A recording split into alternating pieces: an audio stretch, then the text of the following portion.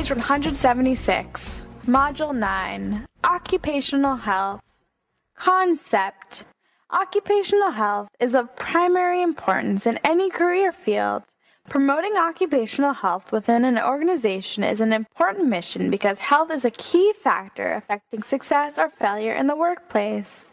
If the staff has poor health, debilitating illness, and mental suffering causing anxiety, stress, or insomnia, it may lead to unsafe conditions or accidents in the workplace. Health promotion can be done in several ways, such as redesigning the working environment, regular exercise, offering good quality food, etc. Learning content. 1. Meaning and components of occupational health. 2. Promoting occupational health. 3. Improving ergonomics of the working environment.